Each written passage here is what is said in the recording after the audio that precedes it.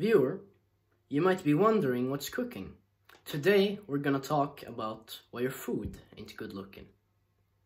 Problem is, everything on your plate is already oxidized, and you don't even know that your health is being jeopardized. Keep listening if you want to hear the simple truth. The process of keeping your youth is very smooth. Merry Christmas, everybody. But, as you know, we're not interested in Christmas, we're interested in health. And that's why you clicked on this video. And that is why you've already read the title. And so I'll get into basic chemistry and cholesterol, because we're going to start with an example. Now, just to introduce cholesterol, it's a basic building block. It's present in all of your cells, and without it you would die. It's produced in your liver, but you can also get it in through your diet. And eggs contain a lot of cholesterol, and you'll understand why I said that in a moment, because we are gonna cook an egg together. So we have an egg here, and we have a pan, we have the heat switch here, and we have oxygen in the air. And so I'm gonna crack this egg into the pan, and lo and behold, we didn't turn the heat on, so the egg is still raw in the pan. Nothing's happening. It's not reacting with the oxygen in the air. Now I'm gonna turn the heat on. Whoop! We turned the heat on.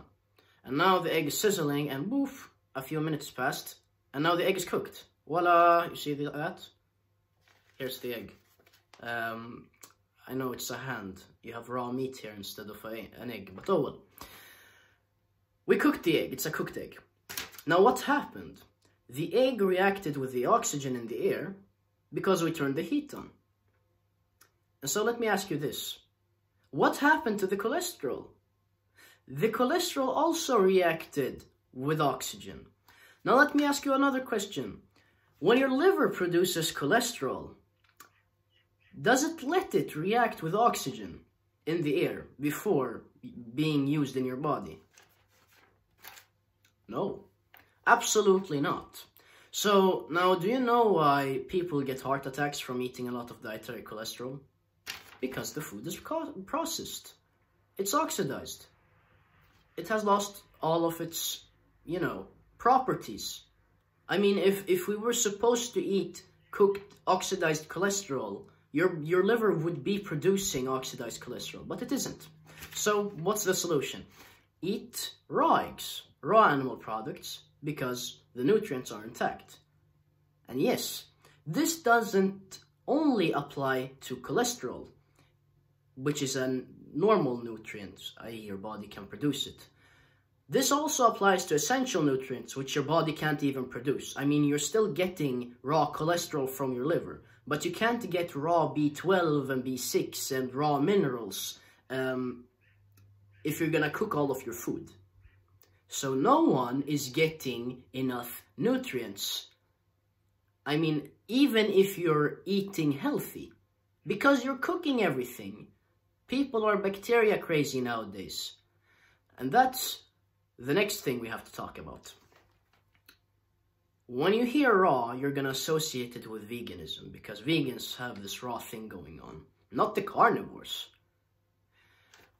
And two things are important here. One, you can't be a vegan. You can't be a raw vegan. If you want me, I can make a video about that, but if you go vegan, you'll die. We don't want this video to be too long, so I'm not gonna go into that. And number two, you're scared of bacteria, so you're not considering all of the raw options here. Now I'm gonna tell you this before we end the video, because this is a very simple topic. I've eaten raw meat since November 2019. I've eaten raw chicken too many times to count. Nothing has ever happened to me except feeling much better and regenerating much faster. Okay? And so you're scared of bacteria. You're saying, okay, this guy's crazy, he's gonna die. Well, I've eaten raw meat for 2 years and nothing has happened to me. So, am I the one lying to you? Or is the government, the FDA, lying to you? You decide for yourself. In the next video, I'm going to talk about bacteria so that we can clear that topic out, because we can't continue unless we do that. And in the future, or after that, I might make a video about water, why you should drink less of it, and what you should be drinking instead. And yeah, a video about veganism, telling you why it doesn't work. Over and out for now.